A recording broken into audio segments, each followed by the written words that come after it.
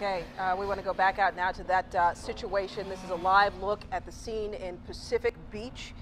This is the breaking news that we first brought you at the top of the show that we now know has turned into a deadly situation. One person killed. They were driving south on Ingram Street when a tree came crashing down on top of their car. That just a massive tree. You can see crews out there right now trying to clear it. That tree, we understand, is 8 feet around. There were lots of people who live in the area around when this happened.